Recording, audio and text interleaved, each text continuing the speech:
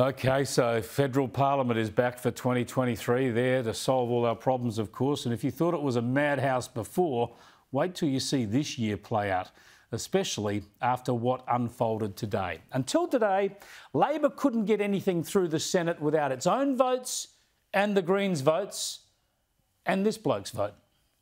After however long of the bullshit that Australians have had Senator to... Pocock, that language is not parliamentary. I ask that you withdraw. Yeah, Senator David Pocock, the former rugby player, a kind of walking climate alarmist cliche. He's been arrested at climate protests and all the rest of it. But as of today, for the government to get laws through the Senate, they'll need their own votes, the Greens' votes, Pocock's, and former Green Lidia Thorpe. I mean, it's frightening to think about who the critical people will be in the Senate. All of our votes across the nation, all of our institutions, all of our collective intelligence, and it comes down to Senators Thorpe and Pocock carrying the day in the Senate. Be afraid. Be very afraid. Yeah, this is because Thorpe, the aggressive, rash Victorian firebrand, has quit the Greens to sit as an independent committed to Indigenous sovereignty. She hates that the Greens might back an Indigenous voice rather than follow her extreme views.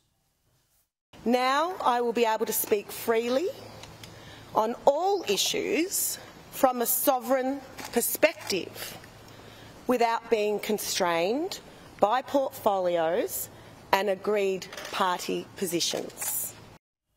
She can speak freely now? She's been constrained? I don't think any of us have seen any evidence of the senator holding back.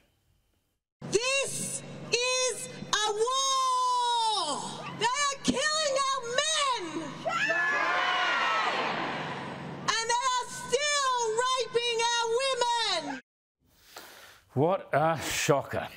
Now, the thing here is that Thorpe was elected as a Green. She's only in Parliament because of that party. She, of course, should be free to quit the party. But I reckon any politicians resigning from their party should also resign from the Parliament.